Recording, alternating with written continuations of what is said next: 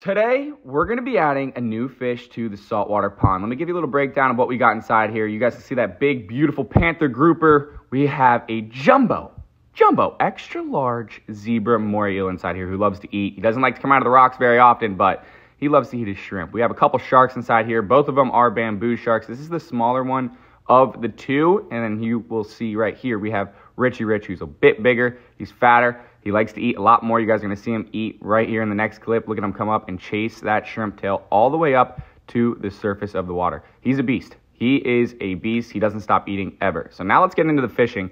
You guys can see we got a needlefish right here. We have two different types. They have some gnarly teeth, as you guys can see right there. But we have two different types, a regular and then one I've never caught before, which has like neon blue underneath the eye and a longer nose. But we ended up taking that guy and letting the other one go. So here we are back at the pond. We got him inside, and he is really cool.